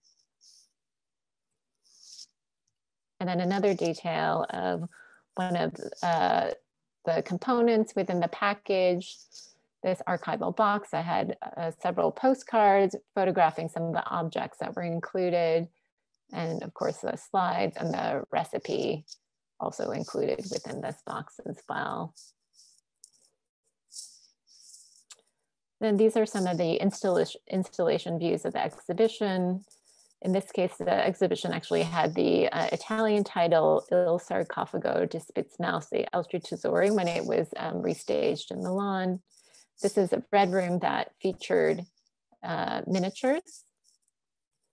Another view, again, they had created small thematic groupings with these beautiful custom built jewel-like cases covered in colored felt. And in this case, I actually got to visit the exhibition, which is sometimes the rarity. You end up designing a catalog without ever having seen the exhibition. And then you don't really have an idea of whether or not they sort of relate to each other or how they might relate to each other. I mean, in this case, I was able to visit the exhibition, and it was a really great feeling to know how well these two things kind of related to each other. This is a green grouping featuring a collection of bright green malachite objects. And then another portrait wall, also covered in felt as well. And I'm just going to end with one of my favorite objects in the exhibition here. This is a beautiful miniature figurine, which was, you know, in the red room, displayed with his seasonal shoe wear.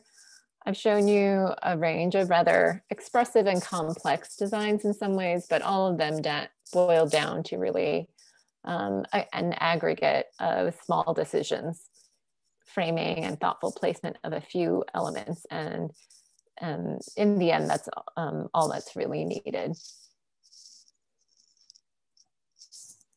So that's it. Thank you. Thank you so much, JiEun.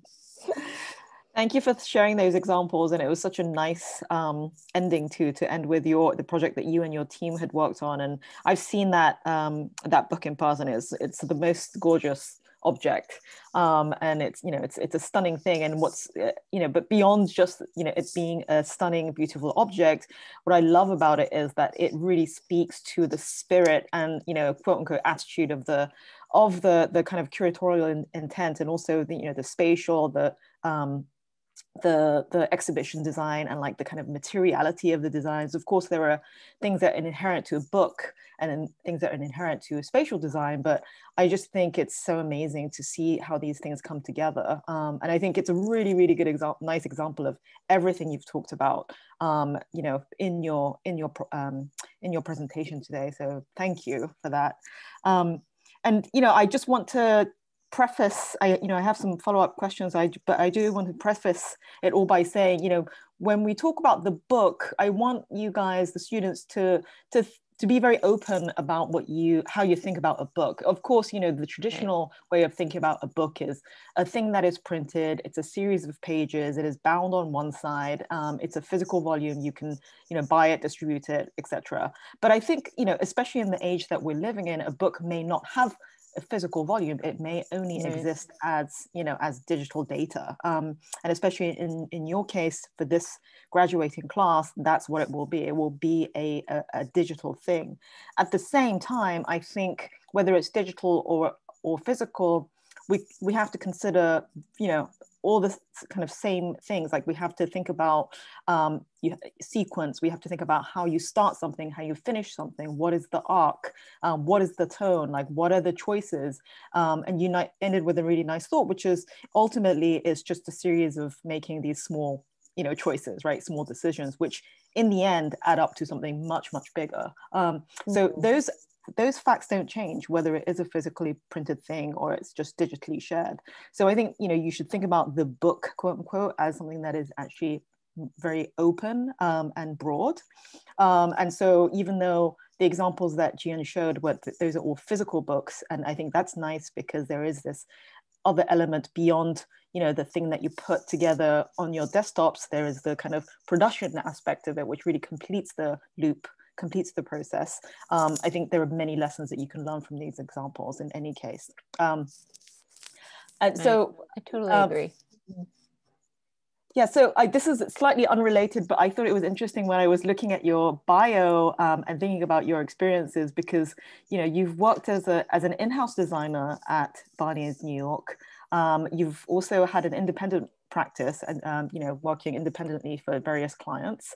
And now you work at a design agency, which is it's kind of a medium-sized agency in New York, and that does lots of different kinds of clients for different kinds of and different kinds of projects with different clients. I was wondering what it was like for you to sort of adjust into those different roles, because in a way, I imagine if you're an in-house designer, you have to somewhat represent that brand or the kind of attitude of that that company. And then as an independent practitioner, you're kind of representing yourself. So you're sort of in some ways in control of the clients that you take on, but also the tone with which the work is produced. At a design studio, maybe it's somewhere in between, but also you have to negotiate, your own visual agenda with the interests of the client and what the studio mandates or is interested in at that moment. So how do you feel like your role or your approach changes in these different scenarios? Yeah, it's interesting to think about. I think actually, like strangely enough, when I was working more independently and then when I made the transition to 2x4, it wasn't as jarring or as different as you would think it might be. I think a lot of people think that like having your own practice is sort of like that's where you insert your own voice, and then a studio setting is one in which you're maybe your independent, your personal voice is suppressed in some ways. But I think actually perhaps why I landed there was the alignment in which like how I approach projects myself personally and the studio approaches them were really similar. So I guess to me, it's always been about that sort of process is what attracted me to the studio and was sort of inherent in my own personal working process, a kind of, should I say, like more of a kind of like sort of goal-oriented conceptual approach to a project, always at the sort of outset. But of course, working in-house versus working for a diverse set of clients, it is a really different exercise. I think it is a much more kind of limited vocabulary that you have access to. Like oftentimes you are following brand guidelines, or there's a certain typeface or a color palette perhaps that you're working within, which again seems really limiting. But I think there's always spaces in which you have to make a lot of decisions that even brand guidelines can't dictate. And those are things in which you have to sort of bring your decision making process and sensibility, I think, to that. So in those senses, I think, in the end, sort of like what remains always is like your own approach to a project. In a way, is what remains so consistently throughout whatever the practice is. Like, it's just whether or not how diverse your palette can be in terms of like, okay, you can't have access to every typeface you want to do, but in terms of having a kind of way to navigate through design decisions, I think in some ways like you kind of come back to the same decision-making skills or processes that you have inherent to your own practice. Yeah. And I think, maybe maybe those things are not so different. It's the difference is that, design is always about constraints, and whether those constraints are self-imposed or those constraints are sort of in place, sometimes in a document, because, there's a guideline or some kind of sort of overarching mandate that's already there. So, in any scenario, though, I think it's actually, you never do a project that's like free of constraints. And I think actually those are very helpful. And I think sometimes it's, being a student, it's a little bit tricky sometimes because you're responsible for all of those aspects, right? Like you have to be the author of the thing, you have to be the designer, you have to be the fabricator, and you have to have your own editor, your own curator, which is really fun. It's amazing to have all of that control, but it can be quite daunting. So what are your yeah, what's your advice on sort of self-imposed constraints for students when they approach these projects? I mean, for this project, this immediate thing, which is the graduation portfolio, but really in general. I think sort of going back to some, like, trying to define for yourself some of those qualities to begin with. Like, to me, again, like, not thinking about everything at once and really kind of breaking it out in terms of like, okay, I'm just going to write down a list of qualities that I think are relevant to my work or to my process, and start with that.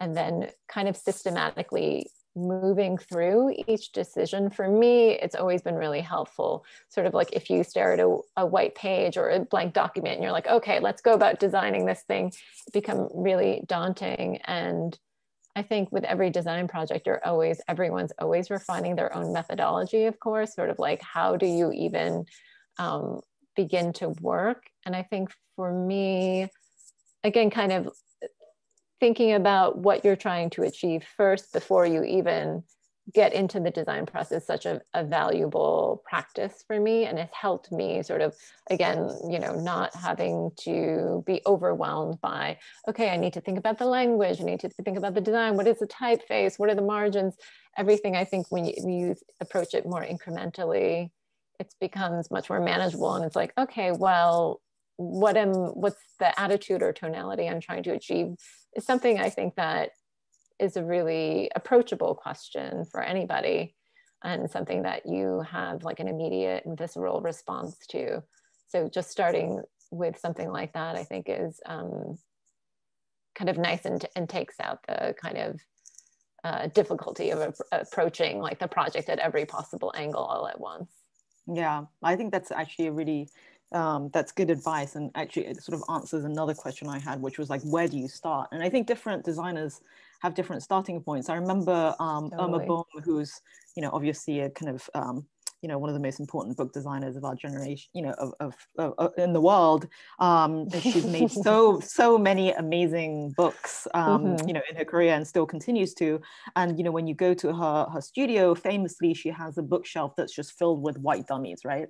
So it's just there's like no content; it's just white dummies. And dummies, for those of you that don't know what that means, are just these kind of blank book forms. So they're kind of like models in a way, but there's no content or any printing. It's just white paper. Whatever paper you want to use for a particular book, you use that paper, you use those materials and binding methods, and you make the thing. So her process, it seems, is like she needs to feel it, like she needs the physical thing and hold it and understand how heavy it is, and how stiff the pages are. Like, that's her starting point.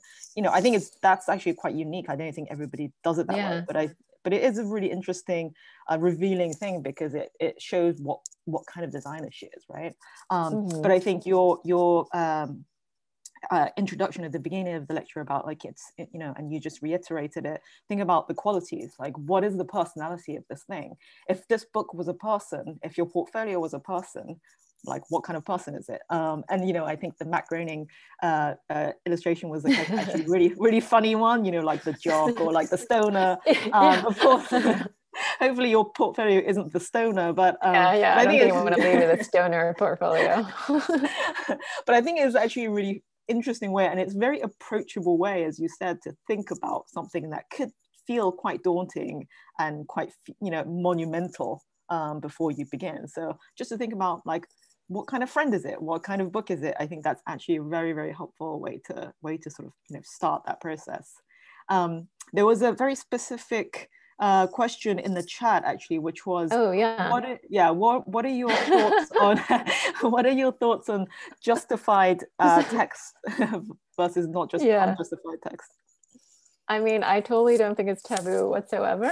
I don't know. I mean, you've shown it. You used it. Yeah, I've used it. I use it, actively use it.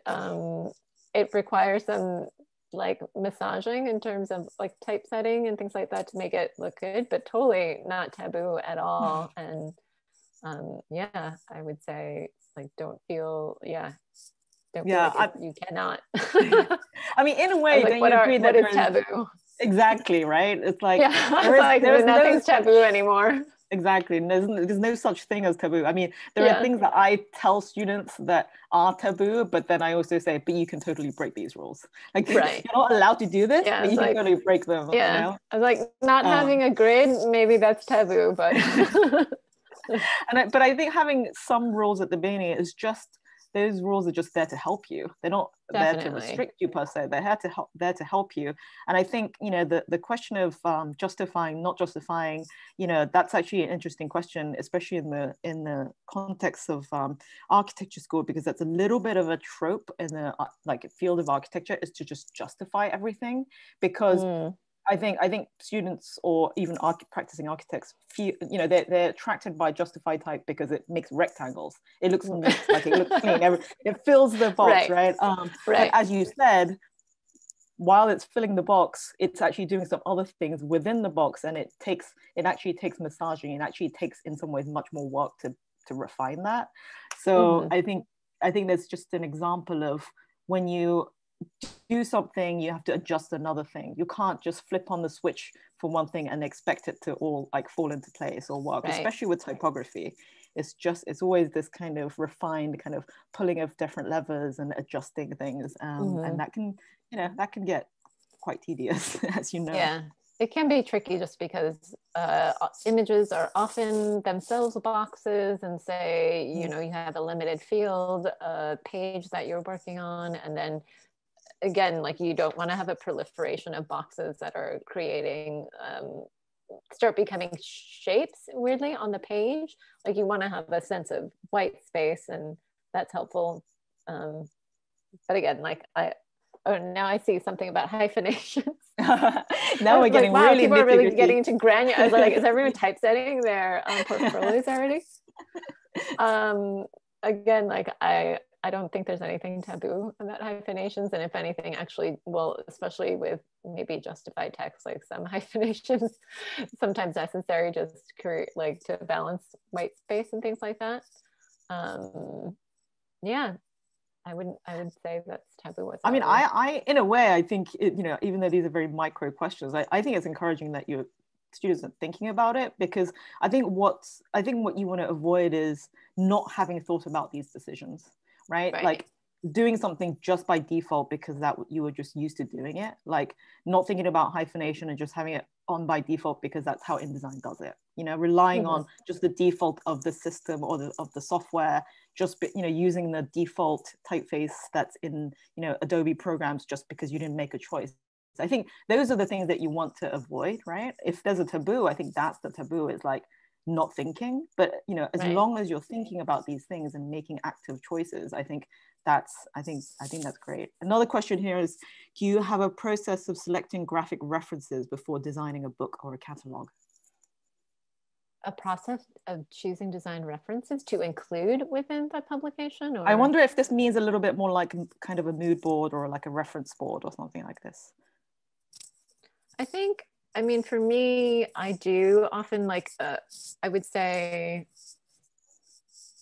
like, one of the first things, you know, we do even within the studio is, again, defining those qualities, whether it's a publication project or it's a branding project. We definitely go through that exercise of defining the qualities first. And then sort of once you have a clear notion of what those qualities are, I do immediately like have, you know, things like it's bold and exuberant. Like, you're like, okay, let me look at that big monograph. I know that like has that tonality, or like, let me pull this book. So I do kind of go to references just to, it's almost like a visual reminder of like, what are the visual moves that they've done that made it feel that way? Like, you know the general tonality, you don't remember all the design decisions that are embedded in those things. So sometimes it's useful. It's like, oh, they did, you know, black and white, they overprinted this color and that made it feel really exuberant or something. And so maybe that's, you know, a technique that I want to borrow, or some kind of gesture. Again, like the image was cropped off the right hand of the page, and that makes it feel really like expansive, and it's like bleeding off the page. That's something that feels really bold and immersive. Again, I think it's just useful to kind of do that exercise for yourself always, it's about almost training your brain to read what visual moves are. I mean, for me, even putting this presentation together and having to really kind of deconstruct and analyze what the design moves are, there were lots of things I've never thought about. It's like, oh, there's that page number on the cover, or, everything really is flat. Like you don't really, you just, experience the book really visually, and you don't really analyze usually what those design decisions are, sort of, until you're forced to, or you kind of train yourself to do that a little bit more. So I think it's always really good to do in general. Yeah, I agree. I think it's really helpful. And, and it's also, you can use the same kind of reference images, but it's also about interpretation, right? So it's always a starting point. I love actually seeing that really extreme, or almost kind of maniacal collage of images that you showed as part of the book, the fold out thing with the 500 some objects. I mean, it's a crazy thing, but it's so amazing to see. But then that next to the reference image, that the kind of black and white etching, that was like the kind of reference image. I mean, visually they're totally different. In terms of like media, they're totally different, but there's an essence there that is communicated by that reference image. I think is actually super useful before you go on to make the thing. Right. I think what's really funny is that sometimes you make the thing and you don't really realize, like to me, I didn't even think of that black and white etching like explicitly. But then when I was putting this presentation together, it's like, oh, there is a formal relationship here. And like, that's probably why we moved in that direction, to kind of put everything silhouetted and really dense, is because we're trying to create that density. And like, where did that visual idea of density come from? I think it came from the original, cabinet of curiosities and how they were always displayed, but you don't really think about it sometimes consciously. It's almost like you have a visual kind of intuition about it, or response to it. Totally. There's some more questions. Talk a bit about your preference of binding options and generally how books are held together. I mean, it could be a whole class in binding, but do you have any preferences? Maybe actually to narrow this question down, do you have any sort of tips on like accessible, sort of easy types of binding that could be, available to us and students? I mean, I think I actually had like one slide that was just about different kind of typologies of media formats, like in printed matter. So things like magazine or a reference book or soft cover book. I think, even really simple things like coil binding or perfect binding, there's specific tonalities to common media types, right? Like a magazine that's all glossy and it's perfect bound and it's very floppy. I think those are, to me, like there's always something really interesting and fun to play with. Like, again, it's almost, it's like media types have like personalities almost, and those are things you can kind of leverage. It's like, oh, a magazine's kind of cheap and glossy, and I want my project to feel kind of like trashy and fun or something, say, and you can kind of deploy that like, tabloid language or something to kind of really hone in on that. So I don't know if I really answered the question, but no, I think really common forms are, and really owning them or like really kind of delving into them, it's always like something that I really enjoy. Yeah, I agree. And I was actually going to mention this, but Lila went ahead and did it, which is there is a resources page on the graphics project page of the GSAPP site, and there's a whole thing on binding with diagrams, so you guys should definitely check it out. And as I said earlier on, you guys are thinking about, the students are thinking about the digital form of the book, but as I've said before, we will come out of this era and we will hold books again and we will print things again. So I think it's actually generally really helpful to know about these methods. And also next time you investigate your own library, your own bookshelf, now you'll start to look at things a little bit differently, right? Not only just the graphic design and the typography and the grid, but also the way that something is put together, the physical aspects of it. So I think it's actually sort of nice to think about books from all these different perspectives. One last question, which I think is actually a really good one and very relevant to us now, is that with digital format portfolios, what are some aspects we can leverage to our advantage that a printed version cannot achieve? So you're also communicating with clients on the other side of the world right now. Even in New York, you're not doing face-to-face at the moment, so you're transmitting everything digitally. So, you've probably thought about this a lot, like what are the advantages of communicating this way? Yeah. I mean, just the ability to share something like a digital document is something that I think is really valuable. Like a book, of course, it's mass produced as well, but its audience is much more limited. The fact that you could essentially, share your publication, I'm using publication here, like the digital publication online in any format, it's super accessible. Really anyone with the screen can look at it, I think is a really powerful thing. Of course, there's also things like animation and things like that come into like the digital language that I think a presentation, even if it's in static form, like slide by slide, you can think of it as a slow moving animation, really. I mean, books are so related to animation as well in a way. There's like a progression from front to back, and it's all about sequence as well. So they're both related to that in a way. But I think obviously, the digital form sort of moves more in the direction of something that's in motion, and just kind of playing off on those things. Like when you click on from slide to slide, it becomes something, just another thing to consider. Like something can literally animate, some things are aligned, you can build, like there can be a progression or an animation that builds through time in a progression of slides, for example.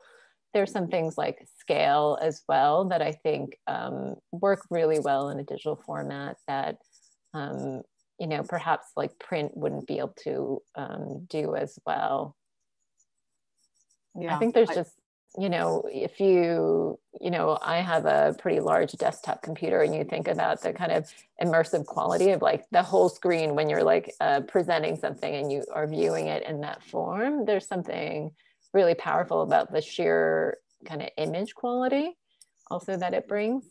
You can have a really powerful single image, and it means something, I think, really different than if you had a printed form and it's quite small. You have a full bleed image, and you always are dealing with that gutter, so you are never going to have this clean moment. If you have like a large, powerful image on a screen, it's just has this kind of iconic or monumental quality that really a printed thing maybe can't have as much, just because of the divide between the pages.